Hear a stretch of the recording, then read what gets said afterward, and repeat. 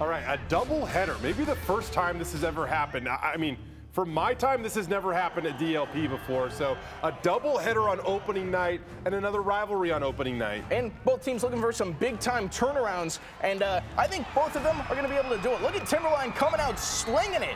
Hudson Lewis pulls down the pass, and he sets the Wolves up inside the 5-yard line. Now, the Brave defense would hold all the way to 4th down, but T-Line decides, you know what, we're not kicking the field goal. We're going to go for it. Now, we're missing some names tonight. Couldn't get the rosters online. That's our bad. But check out number 10, breaking in for 6. First touchdown of the game. He's excited. His teammates are excited. And from after this, though, we're actually going to see a lot of defense in this one.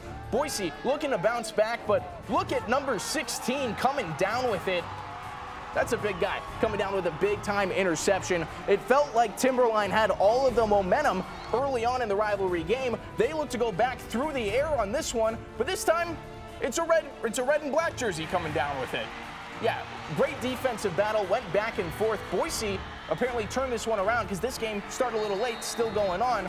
They're leading 33-14 in the 3rd quarter right now. Wow, how about Boise? My goodness. Yeah.